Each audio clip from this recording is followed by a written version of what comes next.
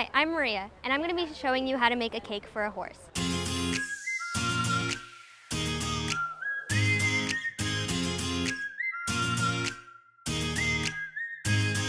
At our barn, we like to make the horses a special treat for their birthdays or other special occasions.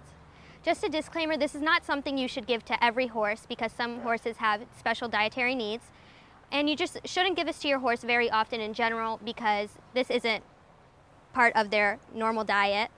So yeah, now I'm gonna get started. So our main ingredient are molasses and oats. We also have carrots, watermelon, apples, and peppermints, and just some fresh mint. So what you're gonna do is you're gonna get some of your oats and you're gonna take out a few spoons in some of your apples. You can either put in whole pieces of apple or like diced apples. I like to put in diced apples because it's just a little bit easier for all the horses to chew. Some watermelon. Not many people know this, but horses actually really love watermelon. And also some carrots, which I'm pretty sure it's just universally known that carrots and horses love each other.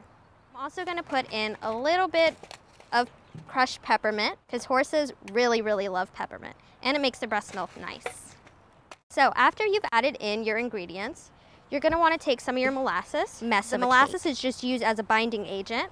I'm going to add a little bit more water. And now comes the fun part where you can decorate. Just to make it nice and pretty. And just a few mint leaves as a nice little garnish. And this is how you make a horse cake. Our friend back here has been patiently waiting for the cake to be done, so now we're going to let him have a bite.